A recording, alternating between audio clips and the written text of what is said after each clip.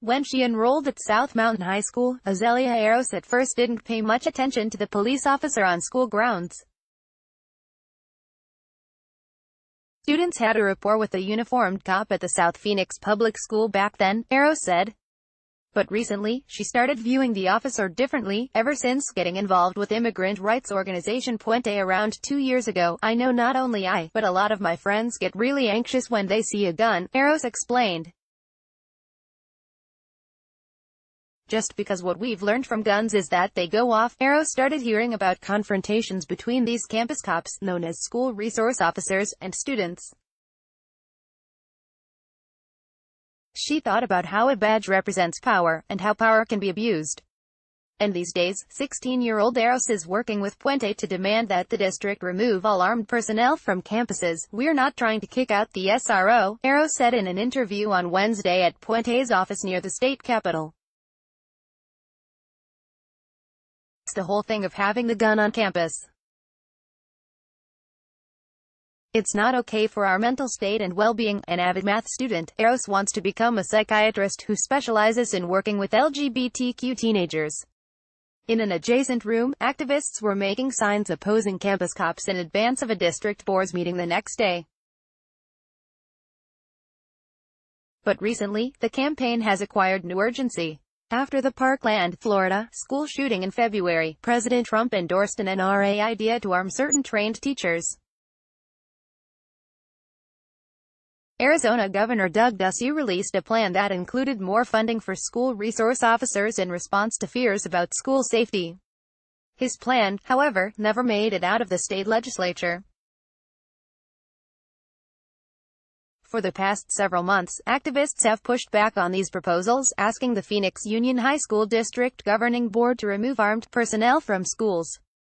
They say that disciplinary policies enforced by campus cops disproportionately target students of color, contributing to a school-to-prison pipeline. Frustrations are mounting. During a 2-hour discussion at Thursday's PUHSD Governing Board meeting, several dozen people affiliated with Puente, Poder in Action, and March for Our Lives reprimanded officials. They demanded that board members do more to end guns on campus, urged them to listen to the community's concerns, and criticized a plan to hire armed, safety, and security specialists for the district. Activists say that the district's plan makes no sense. They argue that an armed security staffer, who might also be a reserve police officer, is just an SRO by another name. PUHSD recently lost 3 SROs. A 3-year federal grant known as Community-Oriented Policing Services, or COPS, allowed the Phoenix Police Department to assign more SROs.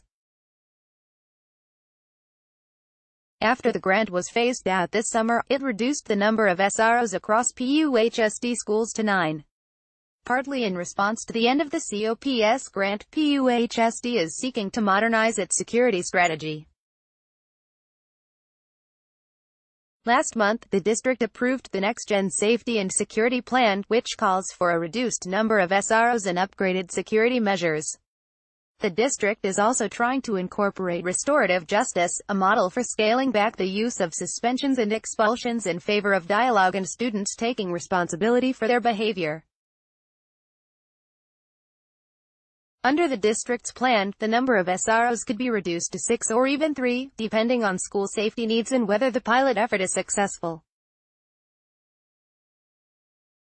Activists disagrees on several key elements. This week, Puente sent a formal list of proposed amendments and revisions to the plan, where the district would like to decrease the reliance on SROs as a school safety component. Puente wants SROs to be eliminated. Where the district states that an objective of the plan is to enhance campus life and care of students and staff through social and emotional wellness, Puente would like the district to commit to restorative justice. According to the latest version of the PUHSD plan, the district will hire 1 or more security specialists, non-uniformed, sworn peace officers who would be employed by the district, not the Phoenix Police Department. The security specialist would conduct active shooter training sessions and serve as a liaison with law enforcement. The security specialist could be armed in order to prevent a tragic school shooting, but his or her weapon would be concealed, according to the Next Gen plan. There has not been a recent high-profile violent incident between a Phoenix school resource officer and a student. But last month, 4 students in Apache Junction, a neighboring city east of the valley, were arrested after one of them refused to take off his bandana in a confrontation with a campus police officer. Moreover, police in Arizona must ask suspects about immigration status under SB 1070. Combine the controversial law with the Trump administration's broad immigration crackdown, and Arizona campus cops are a locus of great anxiety. Though frightening mass shootings seem to happen on a regular basis in American schools, school shootings are actually less common now than they were in the 1990s.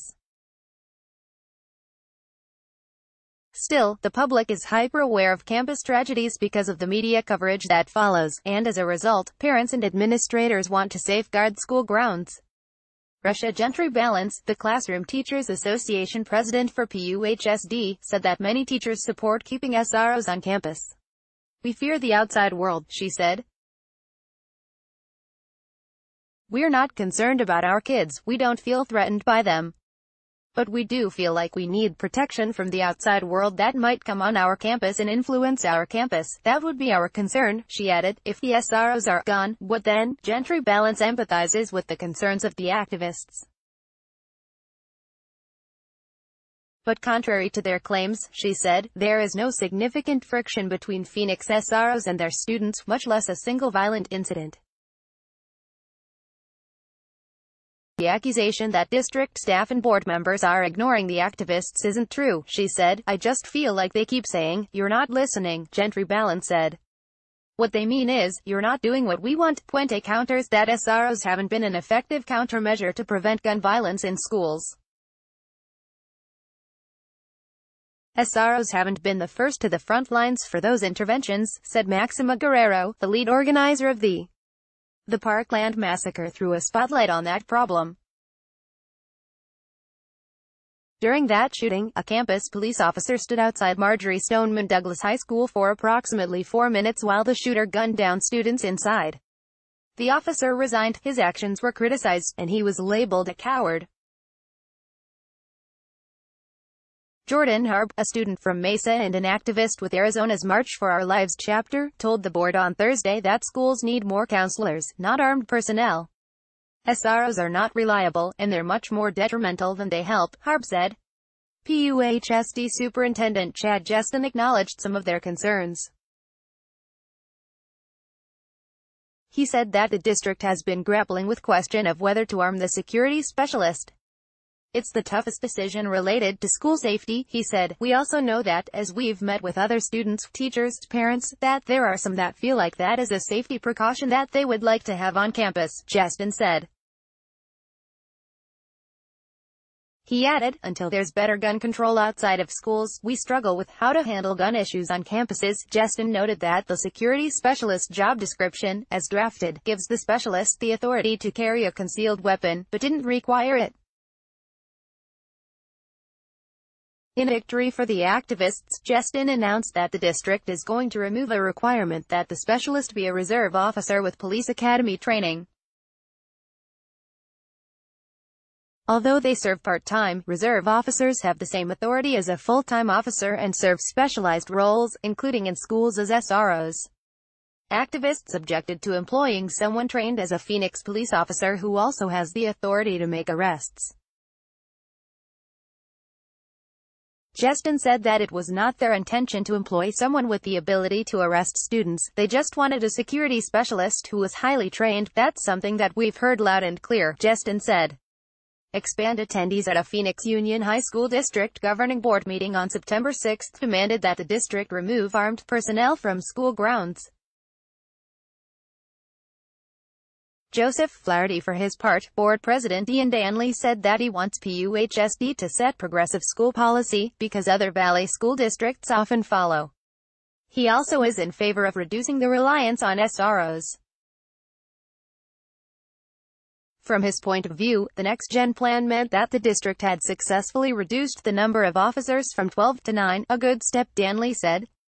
But during town hall meetings with community members, Danley said, other people have expressed strong support for SROs. The highly polarized debate has reached an impasse. This board is now stuck in this really tough spot, and the administration, in many ways, of like, what do we do? Danley said. Because this community is not in alignment, and although he defended the district against accusations that officials didn't see community input, Danley also acknowledged that the board could have and should have done many things differently. It's the toughest issue we've faced, Danley said. And I'm not sure I'm up for this leadership moment. After the meeting, Guerrero said that it's a huge improvement that Justin is willing to remove the reserve status component to the security specialist's job description. It's also a positive step that the board is now starting to ask questions about what they voted on and passed at the last meeting, Guerrero said. Their activism has forced the board to take the issue of guns on campus seriously, she said. Nevertheless, the student activists have no plans to stop.